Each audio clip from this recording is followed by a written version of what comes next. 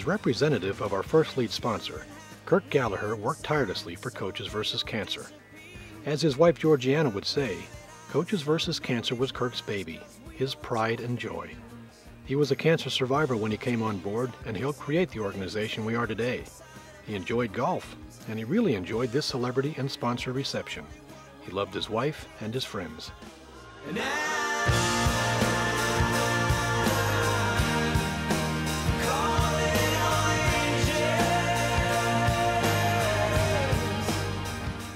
His hard work in the early years was crucial to getting us to the point where we could truly benefit patients fighting cancer.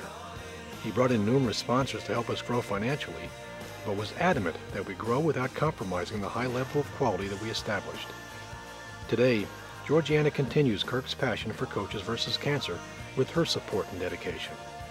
He may have been small in stature, but he had the heart of a lion and was truly committed to see our program succeed.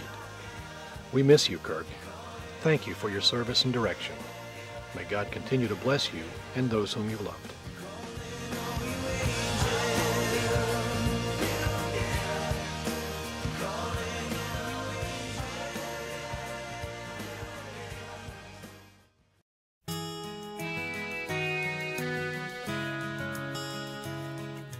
Special people are drawn to our very special cause. Jeff Chambers was a very dedicated and generous supporter of CVC. He was a loving father who was taken from his children much too soon. He loved life, and he shared that love with his wife and family. Jeff had a very rare form of cancer, but this didn't stop him from being a very important part of our fundraising efforts. He'd be very happy today to know that our chapter is keeping money local to assist the needy. Jeff fought a long and hard battle against cancer. He accepted the hand he was dealt, but never stopped hoping and looking for a cure.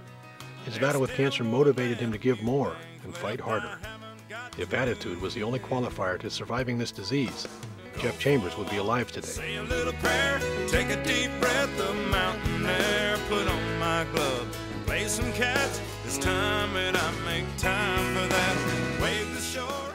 Jeff gave whatever was asked of him, and he always wanted to do more. Today, Jennifer continues Jeff's passion for Coaches vs. Cancer with her support and dedication. We miss you, Jeff. Thank you for your generous sponsorship. May God continue to bless you and those whom you love. Wouldn't change the course of fate. He said I was in my early 40s with a lot of life before me, when a moment came that stopped me on a dime. The Rallis family has been a vital part of the Coaches vs. Cancer program for almost a decade. Their involvement has greatly increased since Jimmy's death in 2001. When Jimmy was first diagnosed with cancer after collapsing on Christmas Eve in 1998, he was given 3 to 6 months to live. That wasn't good enough for the family, and Terry immediately began a global campaign to find a cure and to improve the quality of Jimmy's life as he fought his battle. He said, I went skydiving, I went Rocky Mountain climbing, I went 2.7 seconds on a bull named Blue Manchu. They were pioneers in their efforts to find alternative drugs, diets, lifestyles, anything to keep their family together, which they were able to do for 3 more years. Jimmy and his wife Terry refused to stop fighting for life. Since his passing, the family has become a resource for others in similar situations. Although they lost Jimmy, they haven't lost their drive to help others. Jimmy's spirit lives on, and it fuels the Rallis' desire to be leaders in the fight against cancer. We miss you, Jimmy. Thank you for bringing your family to CVC and for their dedication to the cause. May God continue to bless you and those whom you loved. I became a friend would like to have. Summer has come and passed. The innocent can never last.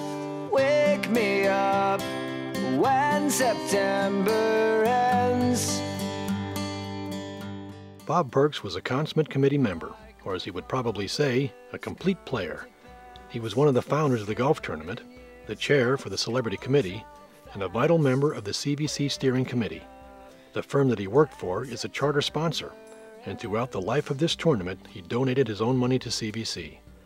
As wonderful as he was for our committee, he was an even better friend, son, brother, husband, and father. Bobby's cancer was a shock to us. It hurt the entire center region and the Penn State community. He was an excellent athlete, one of the area's greatest baseball players, whose passion for PSU athletics was unmatched.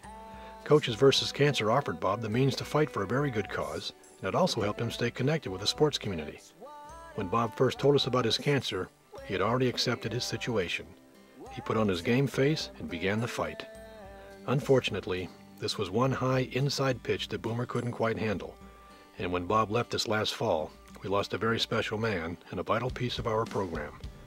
But we know that he went down swinging for the fence. We miss you, Bob. Your leadership and dedication was the wind in our sails for many years.